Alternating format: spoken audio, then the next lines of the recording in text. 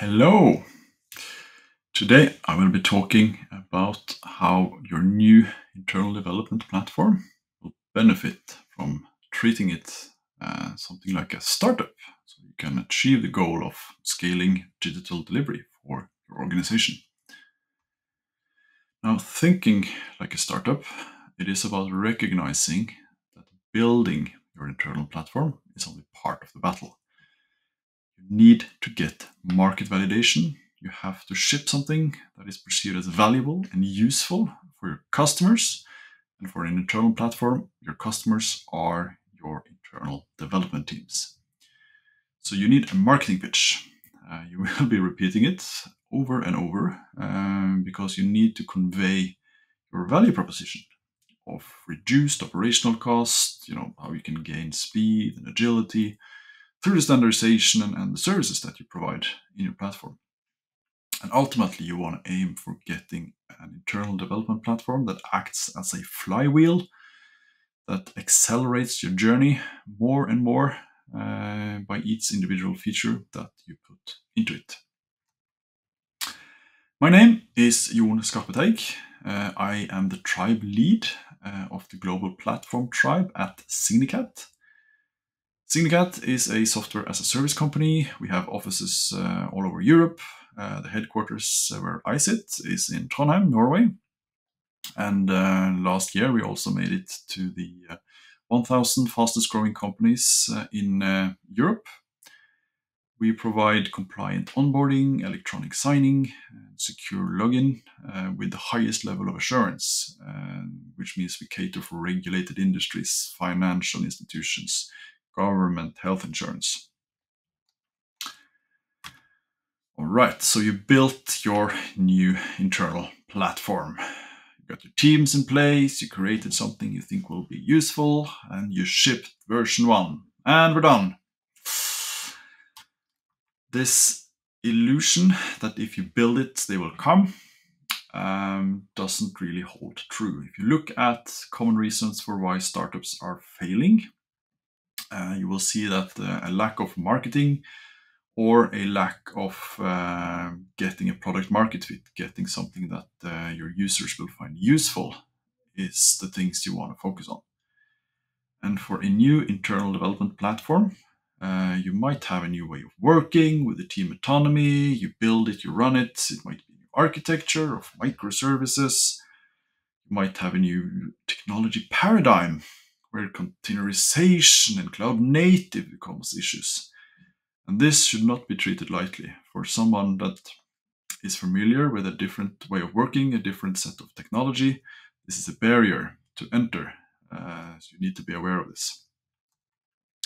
So you need to do a lot of product evangelism.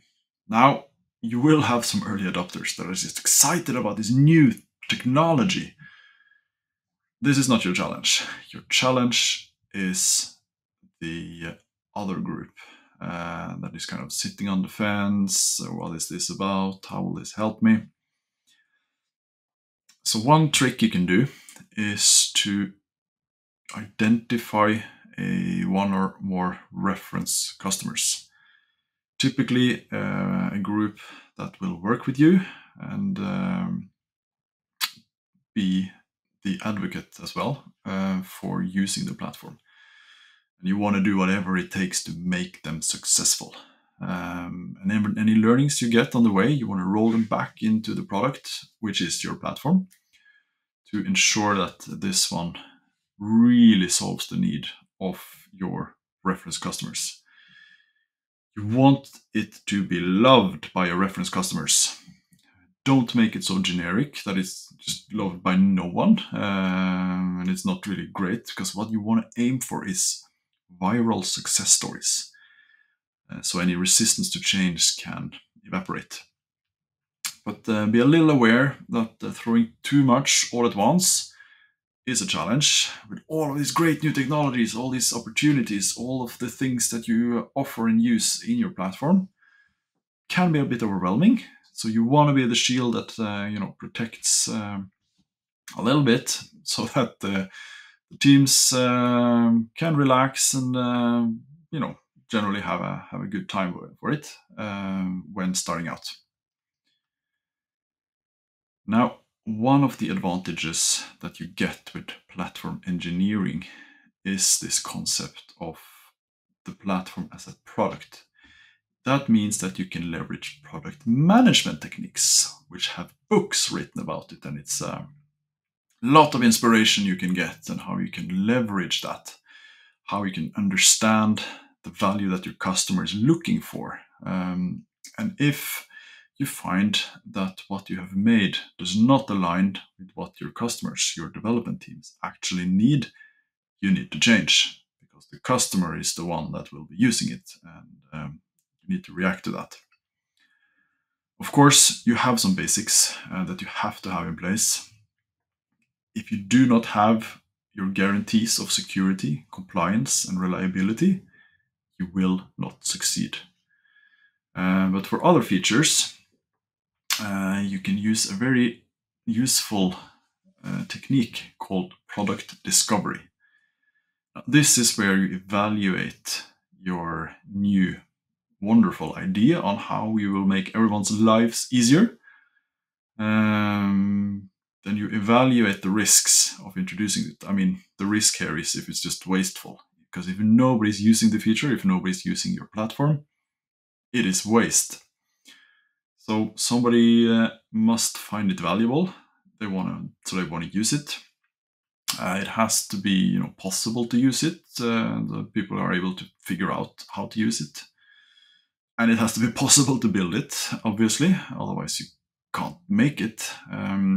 And finally, you have to address the viability risk. Is platform engineering the group you want building this? How does this fit with the overall strategy you have with your internal platform?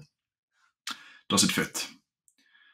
And your opinion on this is not enough. You need to collect evidence from the ones that will actually be using it, from your customers. You also, of course, need to market it. You have to explain what the value you provide, how do you help your customers, your dev teams. And it also is about getting people on board. How do they get started, getting the documentation up to speed. And it has to be as good as you would have made it for paying customers. It is the same experience you want to aim for. You have one advantage with this being an internal platform, is that the customers is your internal teams, and hopefully you will know your colleagues, you will know your organization, you will know where they hang out, you will know how to reach them. At least the things that are happening inside of your organization already. Internal wikis, be sure to put your information up there. If there are any product catwalks, forums, present your solution, present your platform as a product. Brag about it, be proud. And one thing I found very useful in conveying a lot of information in a short amount of time is visualizations. Getting your logos right, getting some architecture diagrams, getting something visual to represent what you're offering, and be sure to distribute it, get it into the hands, be visible in the organization. This has some advantages. One is to, of course, drive adoption, but it is also about ensuring you avoid duplication. Because if people don't know that you're offering a specific feature or service in your platform and they need it, they will build it themselves. So be visible, and marketing, it kind of never ends.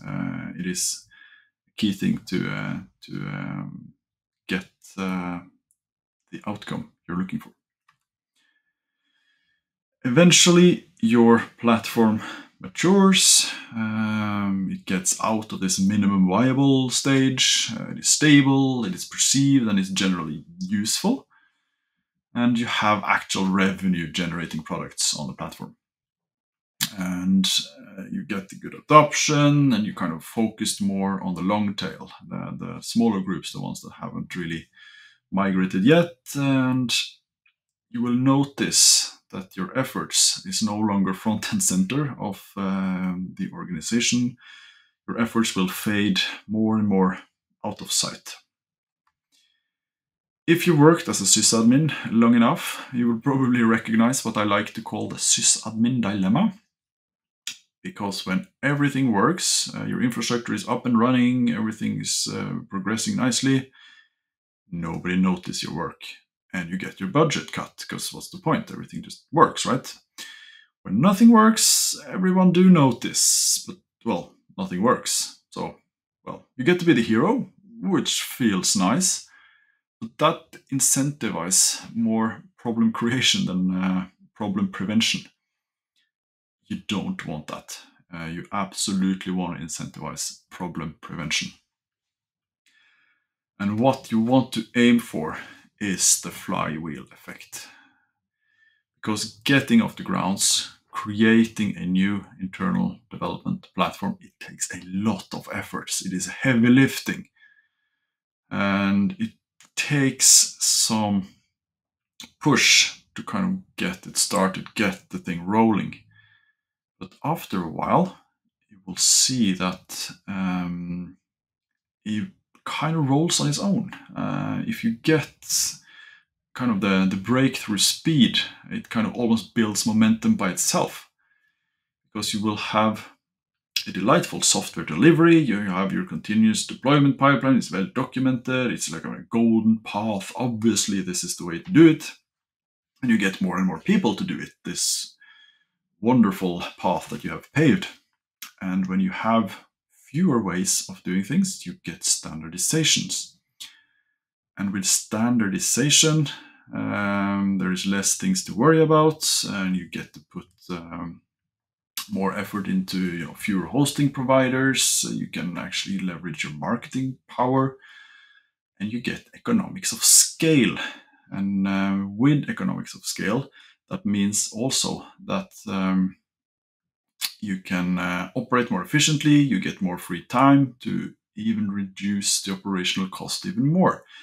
Now, if you are able to get a 1% less work for every single developer in your organization, it will have a huge impact for the organization overall if you have a large crowd that is using your service. And with reduced operational costs, that means your development teams can spend less time worrying about it, and they can spend more time focusing on solving paying customer problems. And your platform teams can invest even more time to make an even more delightful delivery cycle, which drives standardizations, which drives the economics of scale, and on it goes.